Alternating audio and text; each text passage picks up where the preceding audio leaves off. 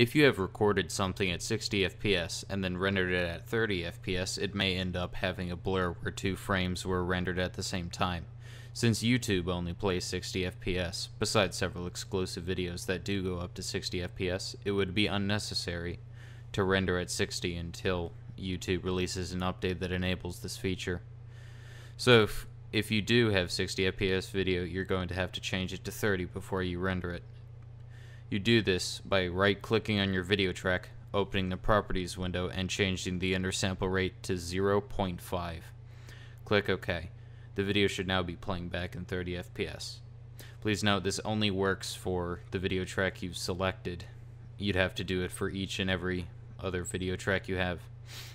If you do render your video at 60 FPS in the end, YouTube still lowers the video to 30, causing artifacts and frame blending.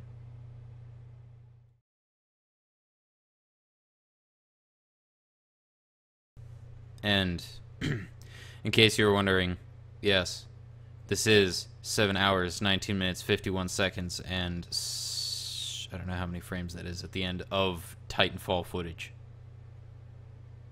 All Titanfall. All me.